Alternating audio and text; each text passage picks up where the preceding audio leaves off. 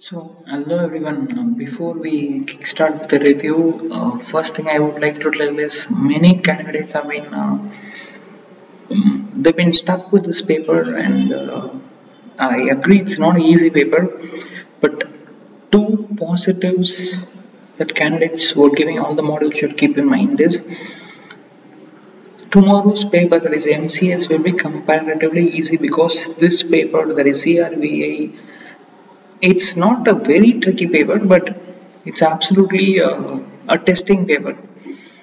So the main issue is when there are back-to-back different module exams. For example, if you've done your funding right, you should not let the other module paper affect your next module like back-to-back. So for those things, a lot of maturity and thought process is required. So that is what I want you all to follow. So if you had even today morning, I actually released a video. Like for example, I was briefing. This question was fairly straightforward, the type of due diligence, and so in the morning video, I was referring to focus on the exemptions that combination aspects regularly asked, section 29, all those things. So these are both connected topics, and first question was on the relevant case law aspects. So few out of the box questions were also there. And in this case, what are the conditions under which the acquirer is exempt to open offer? So usual standard question, and computation. This is based on swap ratio and mergers. Not a straightforward question, but with application you'll be able to do it. So this again is I'm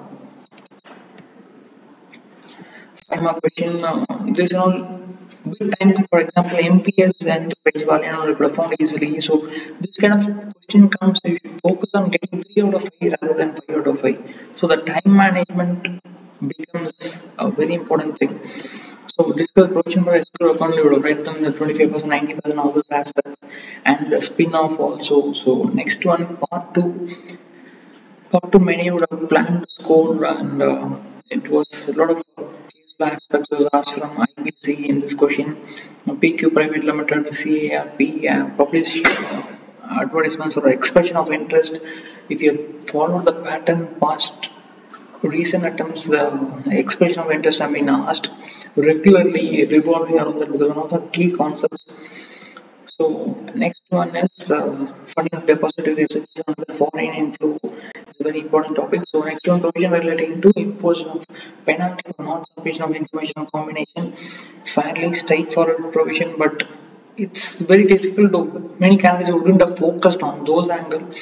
So again, complaints aspect on declaration of solvency, etc. for first time matches, compromise and arrangement. So what are the various orders that can be issued by DRT? As always, one question on DRT, and whether NCLT or NCLAT has a right to interfere with the decision of committee of creditors, discuss in view of some decided case law. So then lastly, the resolution plan is not a sale or auction, but a resolution of the corporate debt as a going concern. Another case law. So if you see, this paper was more of a, and lastly, another IPA plays a crucial role in regulating, educating, and elusive function of IPA. This is again a fairly straightforward question. And also, objective of SURFACE and IPC are altogether different and cannot be interchangeable. Fairly quite a few case laws and all those things you would have. Some questions like this and all you would have, even if you write on your own with the relevant points, you'll surely get marks. So this is not an exemption paper, but a short 45 to 55 range paper. So keep these things in mind, and invest time on MCS and drafting properly. And tomorrow morning, just 45 minutes. Those are reviewing module, just do on drafting also. So best wishes, have a fantastic time, and hope you found the discussion useful. And just think about the remaining papers, and also don't keep evaluating and doing things. Nothing is going to change now. You will surely clear. So focus on that. Be positive. Best wishes and have a fantastic time.